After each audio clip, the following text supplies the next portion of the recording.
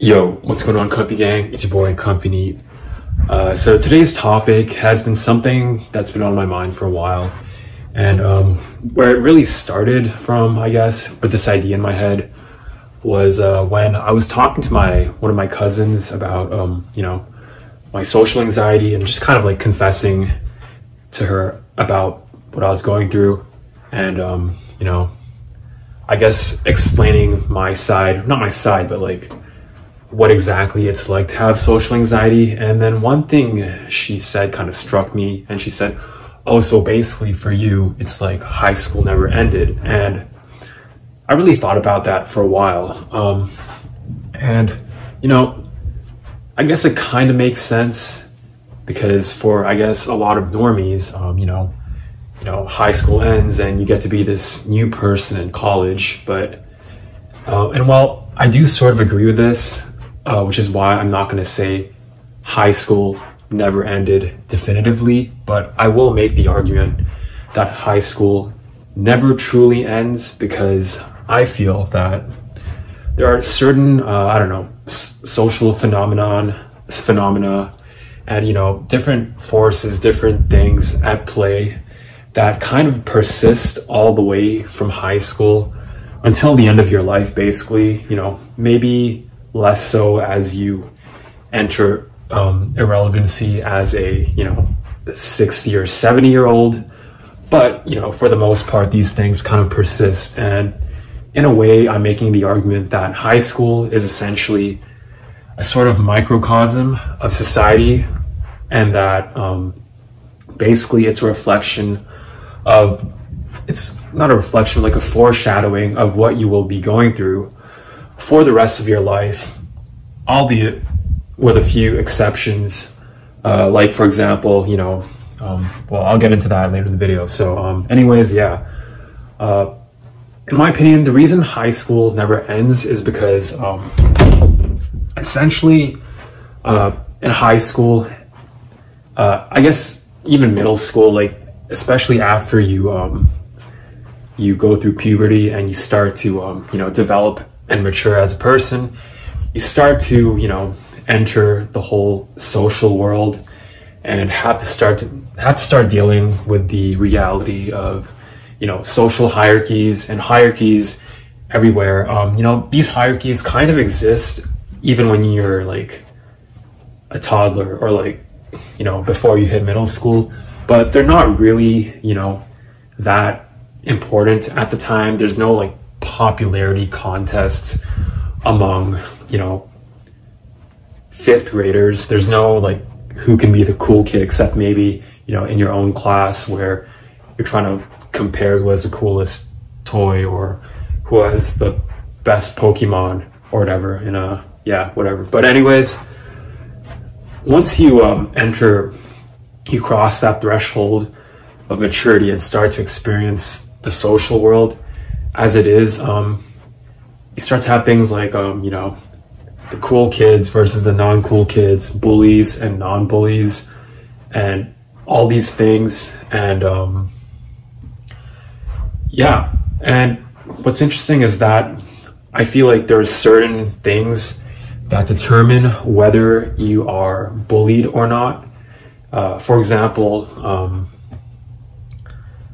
obviously one key factor would be genetics, and specifically your physical characteristics, which are partially a product of your environment, but also especially at that age where you're still developing and you still haven't your body still hasn't been subjected to like the growth of puberty and all that stuff about your face developing normally with like proper tongue posture and everything hasn't come into play yet. There are really certain key aspects that parts of your physical appearance that will largely determine whether you're bullied. And it'll be things like your facial symmetry, whether your eyes are tilted positively or negatively, canthal tilt.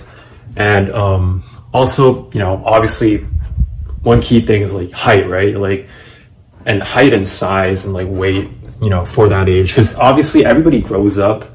I mean, will grow up at different speeds, and some people will be a little bit behind as far as like their growth is, but they'll catch up or even be like bigger than everybody else later on in life. That was kind of like me, to be honest. But I'm not huge, but I'm bigger than a lot of people that I went to school with. But I remember as a kid, I was you know, I was fairly skinny fat. No, I was fat and I was short. Skinny, fat, and short. And yeah, that's certainly a huge factor where, you know, things like height and size will determine whether you're bullied. And you know, obviously that will persist all the way into your adulthood, where, you know, things like your physical appearance will have a huge impact on how you are treated by other people. I mean, obviously high school does end in the sense that, you know, there are ways to overcome this deficit. Like, for example, let's say if you're short, but you make a lot of money, you are confident, and, you know, you have a good personality, then that can compensate for that to a decent degree. It's not gonna compensate for it completely. Like, for example, if you are in a room with someone who has the exact same traits as you, except they're taller than you, and maybe they look better, then people are naturally going to respect the person who is exactly the same as you in all of the ways except your looks more than you, because you're lacking in that deficit. And I guess even to an extent, confidence does play a role in whether you're bullied or not as a kid when you're short and small and weak. But I'd say it's to a much lesser degree, especially at that age where you are not exactly cognizant of these things. You're just sort of like going with the flow, if that makes sense. And but yeah, these things certainly persist, and yeah, it can have a huge impact. And at the same time, on the subject of bullying, I feel that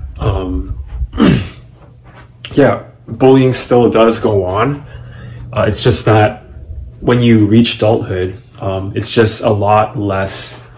It's a lot less on the surface. It's a way more covert. It's way more, you know, I don't know. It's way more hidden. But it definitely does exist. Like, for example, in high school or middle school, people who are bullied there might be just, you know, pushed around, shoved into lockers, you know, punched, kicked, or, you know, made fun of behind their back, have people, you know, whispering and making jokes at their expense and things like that. And interesting, while a lot of the more severe stuff, you know, goes away, I feel like that's replaced by a lot of the more social ways of bullying. So, for example, a lot more gossiping will happen, a lot more crap talking, and occasionally still, you know, physical violence.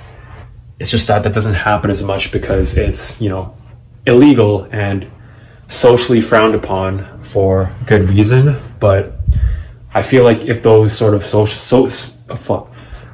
social norms weren't in place, then I feel like it would happen just as much as it did at that age. But thankfully, that's not the case. And yeah, as far as like things like status goes and hierarchies, social hierarchies, I feel like that also persists past high school. So for instance, let's say, yeah. So basically I'm saying that like the world is essentially one giant popularity contest. And I'm not saying it's like this with all people or in all cultures or in all communities, but I feel like it is like that predominantly in a lot of different societies and cultures around the world. I think it is part of some innate aspect of us that needs to, you know, gauge ourselves against other people and compete. And yeah, that's certainly persists all the way through, where you're you're basically sizing each other up and you're competing for resources and all these things and attention and the right to me and all these things, and that will largely persist. And obviously at the same time, I feel like to what extent these popularity contests exist are also dependent on the societies in which you're located in. So, and that applies to both during high school and after high school, where, for example, if you're in a more kind society, if that even exists, I feel like they do though, like maybe in some parts in like Northern Europe or something, everybody there seems way nicer, but I don't know anything about these areas, but let's just say they are.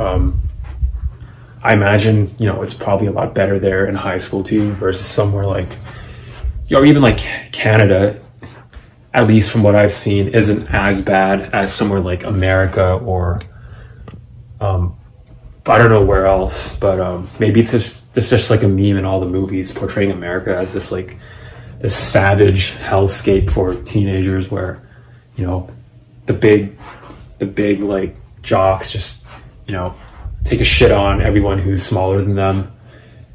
But yeah, I feel like as far as America goes, that certainly persists all the way until, well, you become an old person. And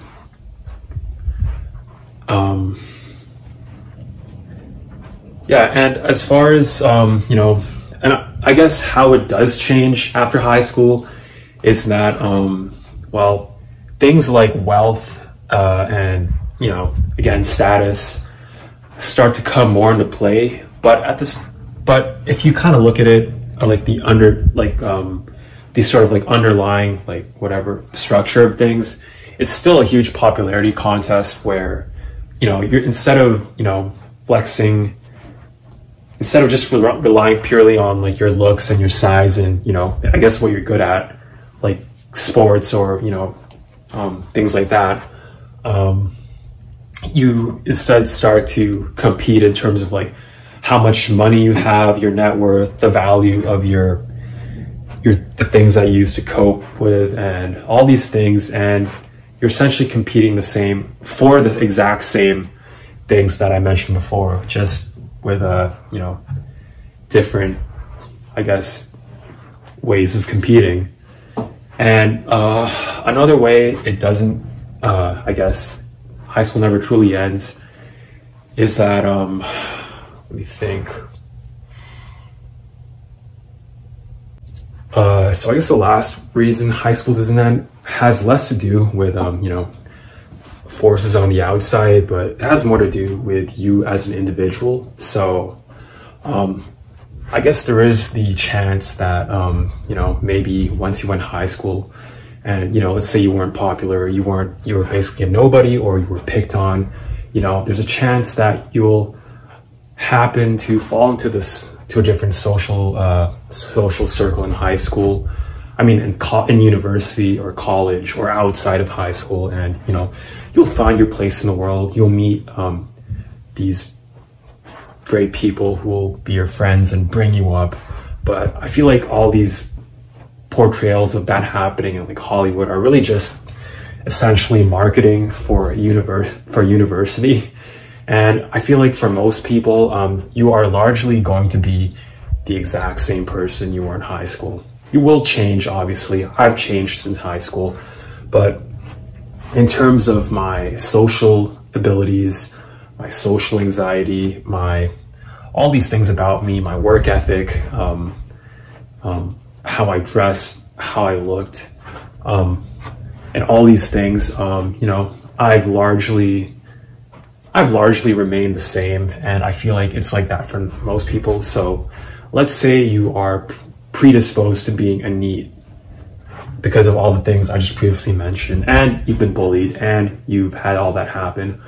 Well, the chances of you getting out of that seem to be fairly thin, and it definitely takes way more effort on the individuals who go through these things or are predisposed to, NEETdom than, let's say someone who's predisposed to be a normie. I'm not saying it's not possible to change, but you will largely be the exact same person. Your hobbies, everything will be very similar. So anyways, these are several of the reasons, in my opinion, why high school never truly ends.